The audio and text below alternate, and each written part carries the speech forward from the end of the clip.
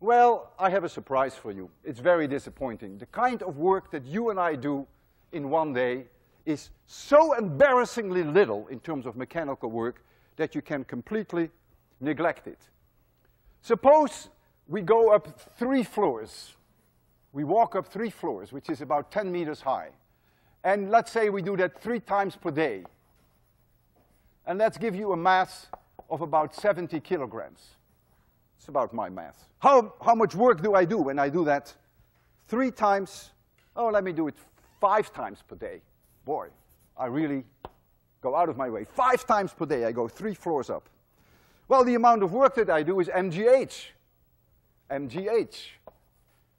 The 10 meters have to be multiplied by 5 because I do it 5 times. And so I get 35,000 joules of work that I do.